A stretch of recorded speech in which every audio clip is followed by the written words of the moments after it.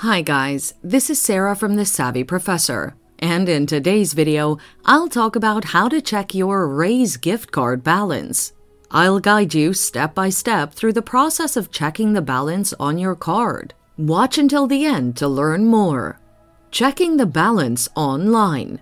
First, you have to get onto their website at raise.com. The link is in the description. You then have to select the brand name of the gift card, which will direct you to the specific merchant website.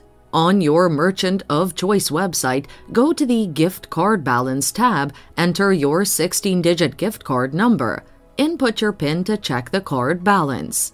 Through the Raise mobile app. If you don't have it already, you can download the Raise mobile app on either the Play Store or Apple Store. You must sign up after downloading the app to be able to access all the services that Raise.com offers. After you log into the application, a display of all the merchants on their platform will be displayed on your smartphone screen, and you can proceed to click on the e-card you want to check your balance on. The Raise application will then redirect you to your Merchant of Choice card user interface. Here, you'll be prompted to fill in your details about the card. Next, you'll be prompted to type in your PIN, and after verification, your gift card balance will be displayed on your smartphone screen. How can you check your gift card balance if it has no PIN?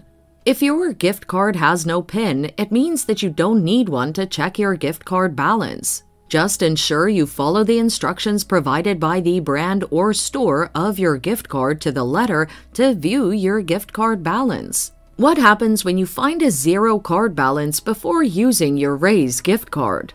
If your card balance is zero, even though you haven't used it, you should contact Raise Member Services to report the problem. With a 1-year money-back guarantee, your balance amount will be safe up to 1 year after the purchase.